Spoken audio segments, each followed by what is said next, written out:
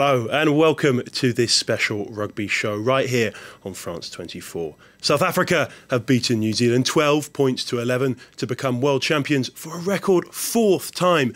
Over the next 25 or so minutes, I'll be joined here in studio by sports journalist Mbulelo Thinta, as well as our very own Jean-Emile Jamin, who's live at the Stade de France. We'll be discussing just how the Springboks secured that record fourth title.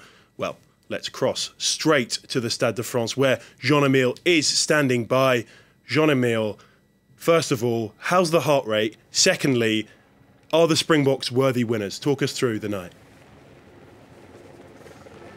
I have nothing else to say other than the Springboks won.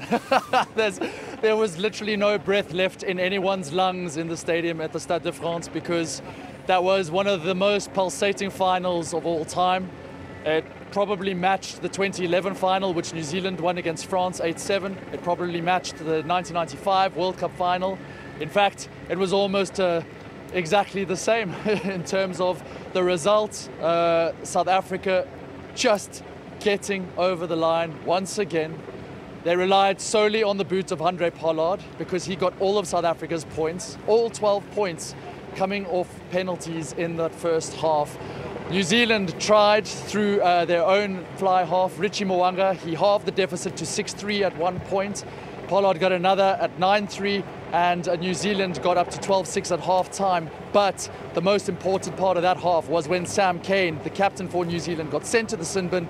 The bunker system alleged that his shoulder went in to the South African player's jaw, straight into the jawline, and so that was deemed a red card. But in the second half, despite having 14 men for the rest of the game, New Zealand was the only team to score points in that second half, and it was through a try of Bowden Barrett and the penalty. Sorry, excuse me, because of this weather which the players had to navigate, and basically then a penalty which made it 11-12, and that penalty coming before Bowden Barrett's try, and they couldn't match the conversion. So ultimately, missing their kicks, missing their points on the field, and South Africa took the match.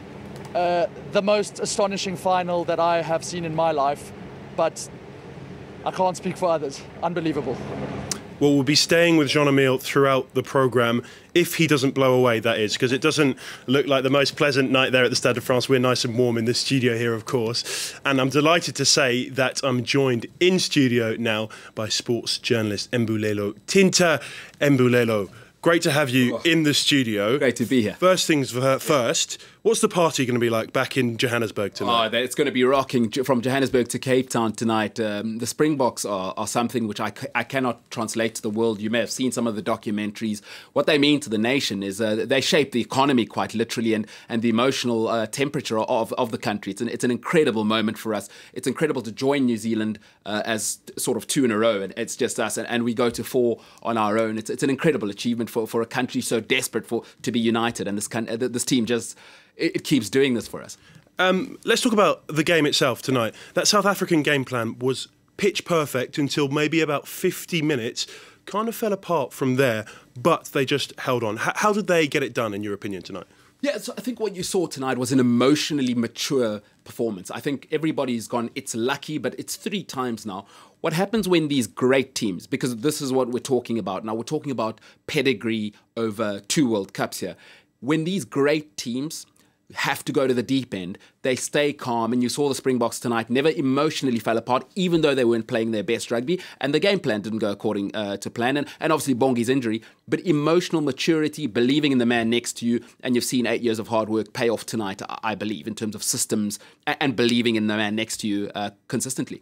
Jean-Emile mentioned it, that red card for New Zealand captain Sam Cane in the first half. Yellow, of course, initially, then got upgraded by that bunker system. What's your opinion on it? Was it deserved, do you think? I have to disagree. I do not believe it was malicious. You know, sometimes in rugby, and particularly in these physical sport, you've got to also judge the character, right? There's the letter of the law, and then there's the spirit of the law. I do not believe it was a red card. Now, as a South African, obviously in my heart, I'm thinking red card, yes. But in rugby, we have to be willing to say, it is a physical sport and the margins are so tight. I don't like that a World Cup final is decided by something so marginal. I do not believe it was a red card, and I cannot be convinced differently. I think Sam Cane is extremely unlucky to be sent off there. Yeah, Jean-Emile, let me go back to you. What could the All Blacks have done differently, especially when they're down to 14 men? They did give it a right good go. The last half an hour, it looked like they were just inches away from scoring quite a few times. What could they have done? What was that 1% that they were lacking to win that fourth World Cup title tonight? It's almost impossible to say because they did nearly everything correct. I think it's, Jacques Nienaber, the South African coach the other day, when they won a game, they said the margins were marginal. And it's a very basic statement, but I think that applies exactly the same to this game, especially for New Zealand. They scored a try before Beauden Barrett managed to cross the line, and it was a sensational try. They still had 14 men on the pitch, and they had that intricate running rugby play, the quick hands, which they're so associated with the All Blacks. And it was brought back, the TMO adjudged that in the line-out, several phases before that try was scored, that the All Blacks knocked it on literally with finger to finger. And it was something that only a TMO could have spotted. And it's just those tiny errors in the crucial moments which they couldn't get right. Also, with missed kicks from Geordie Barrett, it was late on in the second half. That could have swung the game completely in New Zealand's favour. So Richie Mo'unga also missed one. They left points out on the field, and in matches this tight, that is going to cost you, and you have to take advantage of that, especially when you are down to 14 men. And especially when South Africa couldn't capitalise, because obviously, the South Africans just never found a way through. In terms of the try, they also made some mistakes. You have to bear that in mind. So under these slippery conditions, I just think that it was the barest of margins that 14 men of New Zealand just couldn't get right on the day.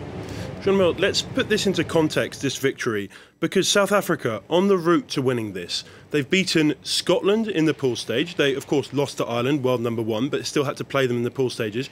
Quarterfinals, hosts and one of the favourites, France. Then in the semis, they battle past England, beat them by 1 point, and then tonight they beat the All Blacks again by 1 point. Is this, in context, it must go down as one of the greatest World Cup victories of all time?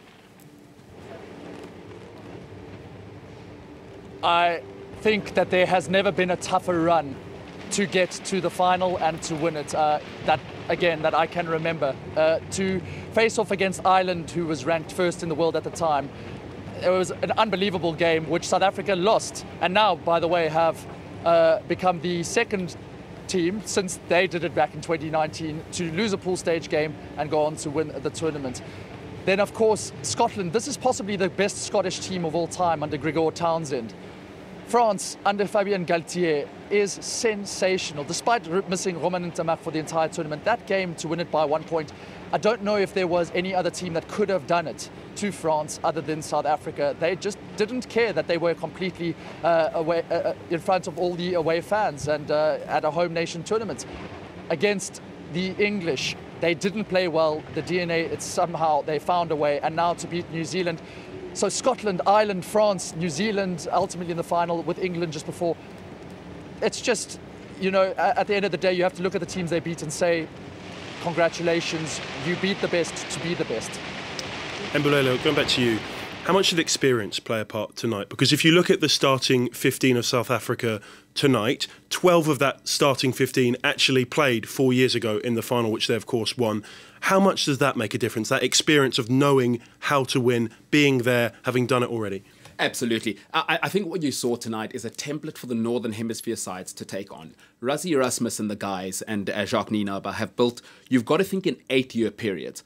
It is no irony that tonight is the most experienced Springbok team ever to play in a test match. That is meticulous planning from Rassie and Nienaber. What that builds is what a word I love, pedigree. So they know exactly what it takes to go to the trenches, and they know the man next to them is as invested as they are. Now, these are the little things that matter, is we don't have to think, we are operating in unison. And you saw 3 games where they played terribly, and won purely on pedigree. Experience is everything. France need to learn from this. Ireland need to learn from this. England need to learn from this.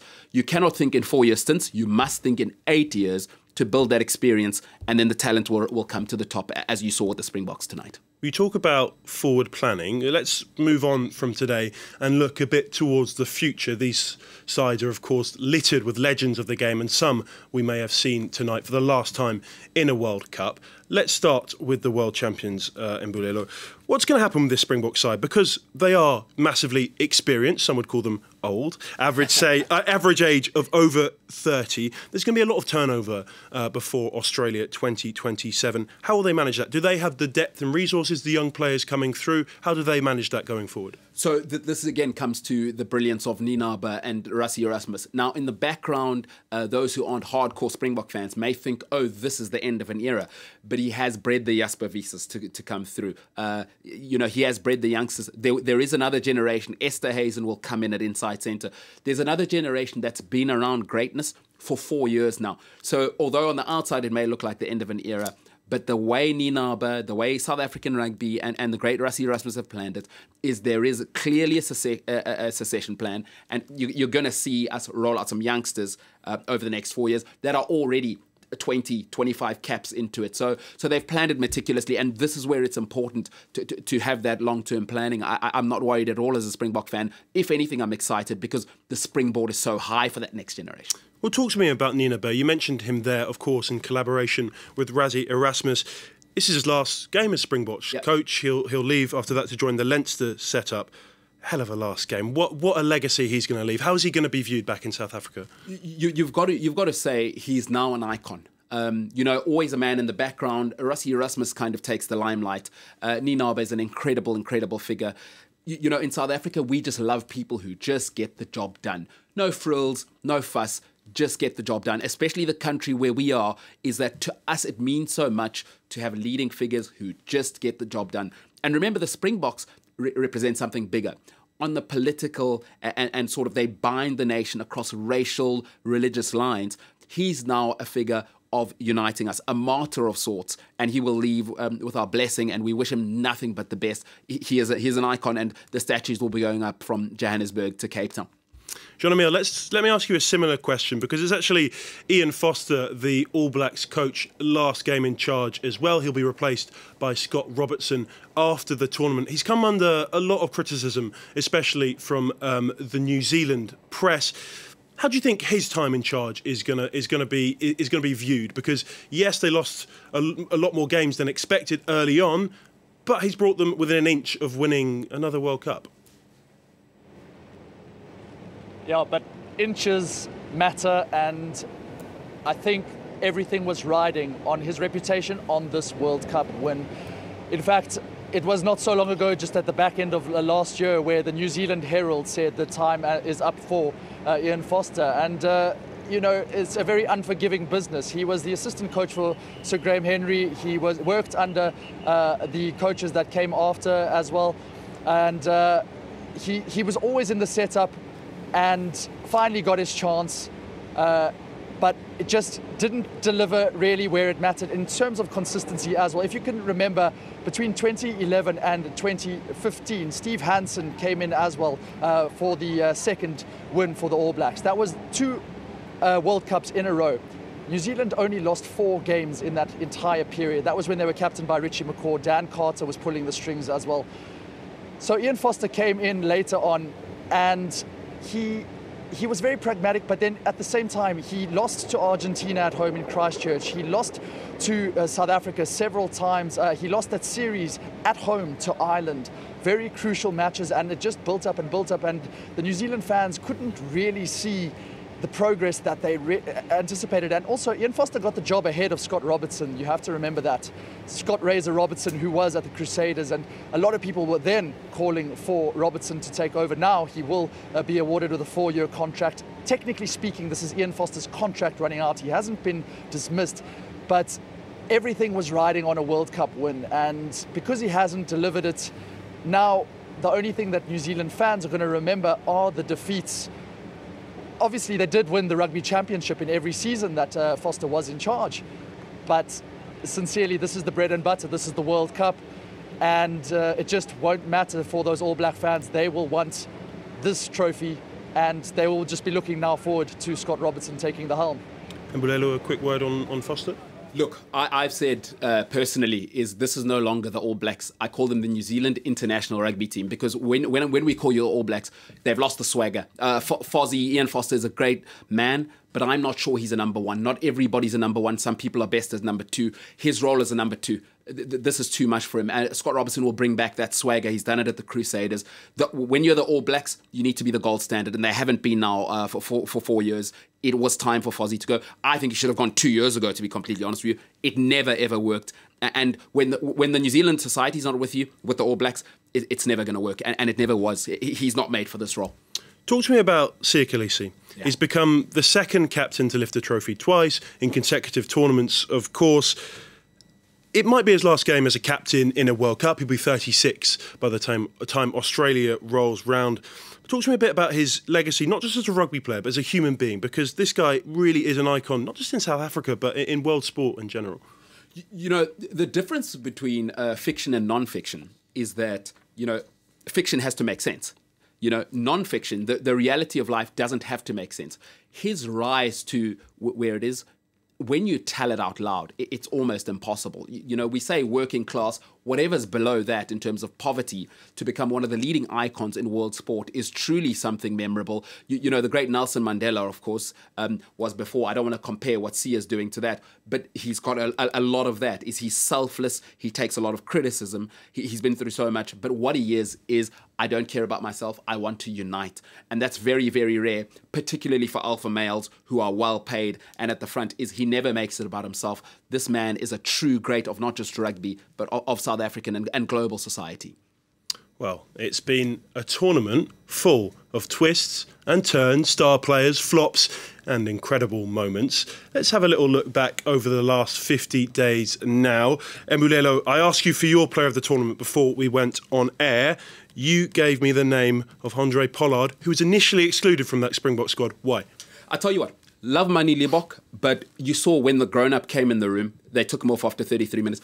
Handré Pollard is a legendary calming figure in the sort of ilk of Johnny Wilkinson, in the ilk of DC, is that when he comes in, what he does is he brings the temperature down for the Springboks, because when you can make mistakes around somebody who organises everything so brilliantly, it doesn't matter. He makes everybody more relaxed, and you saw then the Springboks could play freely, and even in mistake rugby, he puts the pack on the front foot. He's a grown-up, he's the greatest fly half South Africa's ever produced, and you saw it tonight. Again, an adult, we're playing badly, not a problem. I'll ping it in the corner, we'll go and play there, and then New Zealand, if you can beat us, that's up to you. But he's the best fly half we've ever had, and now a certified legend. And just to point out, Mbulelo gave me that pick before Pollard scored all the points to win the Springboks the title tonight. So a justified pick, maybe. Jean-Emile, you picked Bundee Aki. Despite Ireland's early exit, why did you pick him? Just witnessing him live, I have never seen a player single-handedly dominate in a match which his own team was already dominating so well. So it's okay when you are a great player surrounded by mediocrity, you can almost shine. But when the entire team around you is unbelievably special and you can still show that you are even a step above that, I was just overawed by Bundee Aki's presence, the meters that he could gain from his centre position, brilliant around the breakdown areas, just finding his way over the gain line. He was sensational, certainly in the match against South Africa, which Ireland won. And in the match against New Zealand, they managed to keep him a little bit more quiet, but nonetheless, he was still such a menacing presence. I think he was the complete package. Of course, you can look to other World Player of the Year nominees like Eben Etzebeth. He had an unbelievable tournament. Ardie Savea at number 8 for New Zealand. He was something special, really, especially in that match against Ireland. He was man of the match there. But yes, for me, Bundee Aki was just a surprise and such an exciting player to watch. And unfortunately for Ireland, and the way the draw was, they met New Zealand too early for many fans. And Jean-Emile, let's move on to flop now. To no one's surprise, you picked Australia, a first ever pool stage exit for them. Talk to me about their torrid tournament. Oh, well, I think everything that could have gone wrong went horrifically from the minute they appointed Eddie Jones as coach, and that's down to the Australian Rugby Federation. It's not so much the players because, well, what could they do? They just weren't up to standard, but that's not their fault because they tried. They just weren't very good, and unfortunately, when you look at this team selection that Australia went into the World Cup with, they left Michael Hooper back in Australia, they left Quade Cooper, two of the most experienced players that you could possibly want, and that's, excuse me, and that's all down to Eddie Jones. There were other stories that he's been talking to the Japanese union to retake over from there, and this is coming up ahead of the World Cup in Australia. Huge questions have to be asked about the entire setup and the format that rugby has taken on there, because really it's not looking healthy for the Australian Union. And they're such a proud country, of course. They won it back in 1999, and they won it before that also in 91. Really, it's sad to see. Mbulelo, your flop of the tournament. You went for Ireland. I mean, I wore this nice green tie so I could be the only Irish representation on the final day. Yeah. It's hard to disagree. Another quarter-final exit for the supposed best team in the world. Yeah, people are saying Jean Klein is the first Irishman to get to a World Cup final, and he's won one. So there's a dig at you. Listen, we know how life works. All disappointment is directly correlated to expectation. And the Irish have positioned themselves as generational, as the next level. Here's why I say they're a flop. They played the best they've ever played, and this is the worst New Zealand team I've seen in 31 years, and it still wasn't good enough. Now, for me, if you're going to talk it, but then you've got to deliver. And then they came up against a mediocre New Zealand international rugby team and just weren't there. I'm afraid you can't talk like that and not deliver. It's just the way this level of sport is. Finally, we've got moment of the tournament. Jean-Emile, give us a quick word on yours. I think you went for the Cheslin-Kolbe charge down in the quarter-final, that moment that made all the difference in the Springboks' defence of the World Cup. Yes, I think it was just something that the world of rugby had not really seen before, and it took everyone by surprise, least of all Thomas Ramos. And now, I mean, a lot of people were looking back at that charge down and saying, because of that, those are the 2 points that France needed to win that game. And it was just that extra bit of guts to almost play at the limit with the referee, with Ben O'Keefe on the day. Of course, it left many French supporters furious because they felt that Cheslin-Kolbe had left his line. But he came out later and said, firstly, he understands Thomas Ramos' kicking style. He's played with him for many years. And once again, it just shows you those margins when you're dealing with them.